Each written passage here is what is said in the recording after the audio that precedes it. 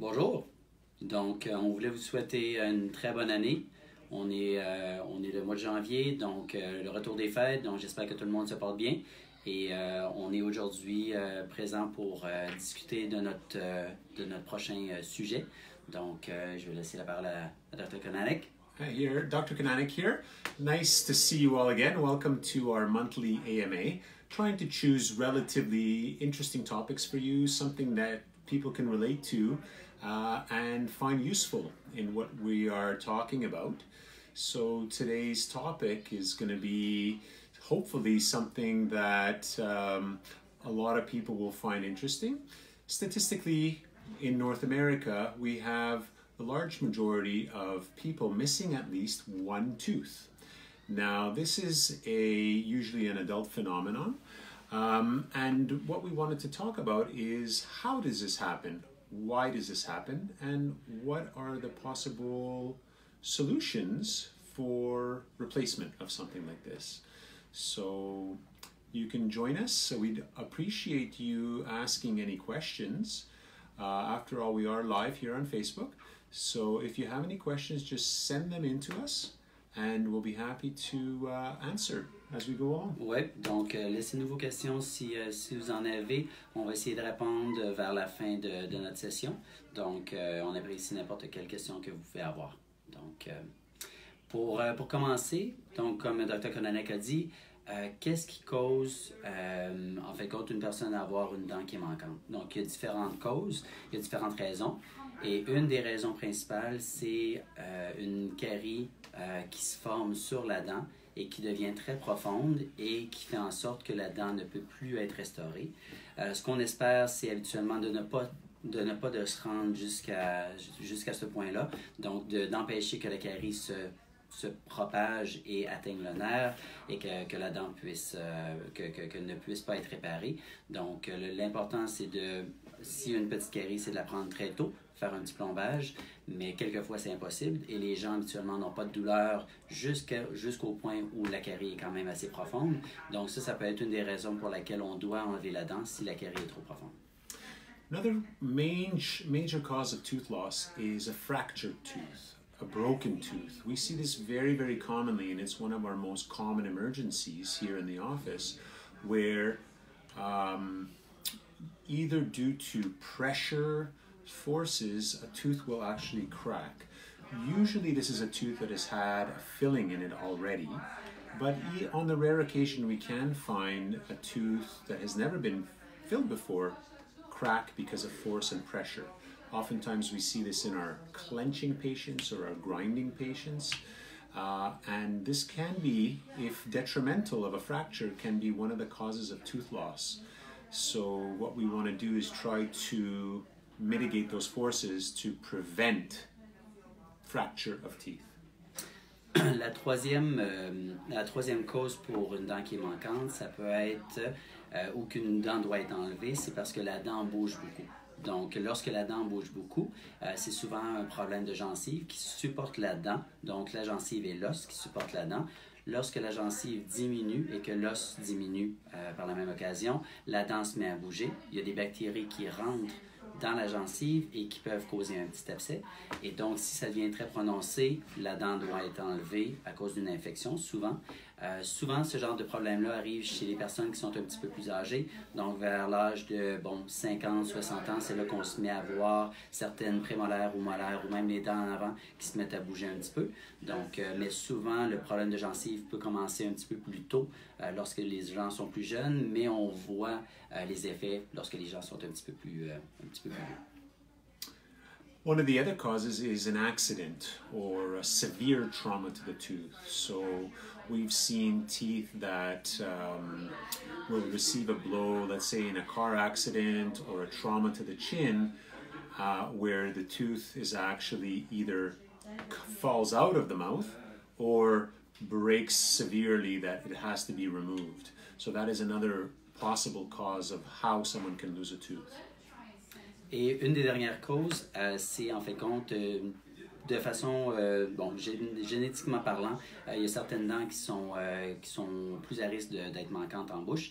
Donc, je suis pas mal sûr que vous avez déjà entendu parler de certaines personnes qui n'ont pas leurs 4 dents de sagesse. Donc, quelquefois, il y a certaines dents de sagesse qui sont manquantes. Et ça, c'est juste une cause génétique. Mais il y a aussi d'autres dents en bouche où il y a un risque, justement, que la dent soit manquante à partir de la naissance. Donc, et ça peut être justement une cause de dents manquantes plus tard et certains patients, justement, ces patients-là, habituellement, veulent les remplacer par quelque chose qui est plus stable. So now that we've talked about the possible causes of tooth loss, let's talk about solutions or how we can replace these teeth. So Dr. Turcotte is going to start talking first about the first 2 options, which is a partial denture and bridges.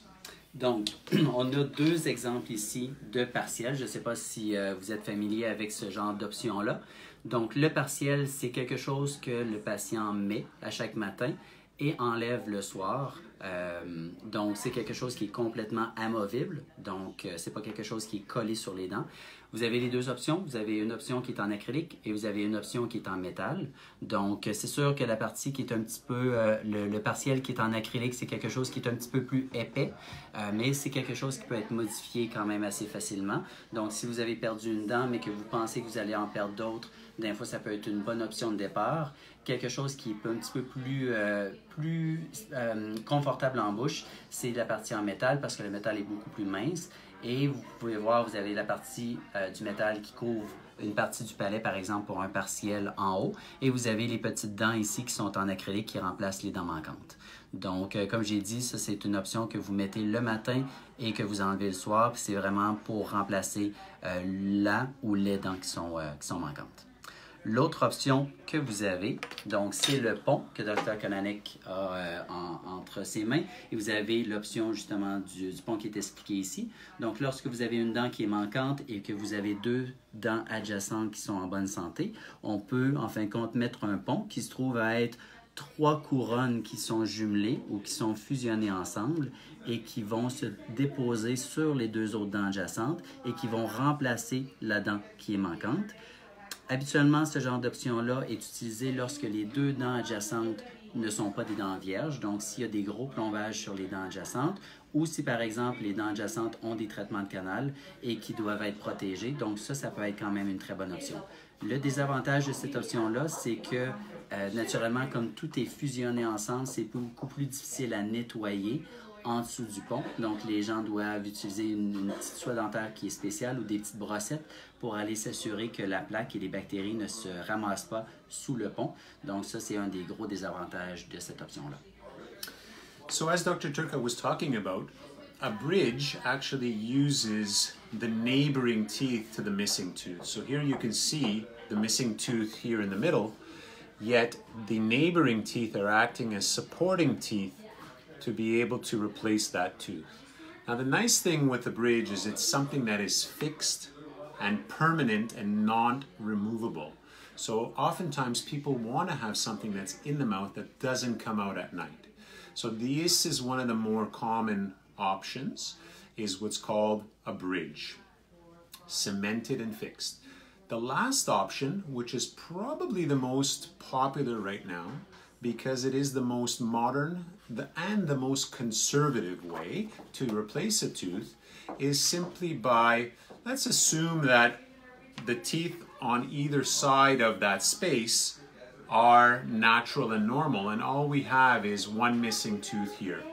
Well, with a dental implant, we are able to simply replace that tooth by placing a pin or a metal portion that's fixed onto an implant that's placed in the area, and simply doing a crown on top of that tooth. That way you have a tooth replacement that does not involve the neighboring teeth. And that's why we really like this option, because it's very much more conservative of neighboring teeth. And as we say here in the office, we keep it a 1-tooth issue as opposed to making it a 3-tooth issue. So, un des avantages à l'implant, c'est que vu qu'on remplace la racine de la dent, donc il va complètement aller dans l'os, ce que ça fait, c'est que l'os se maintient à un certain niveau.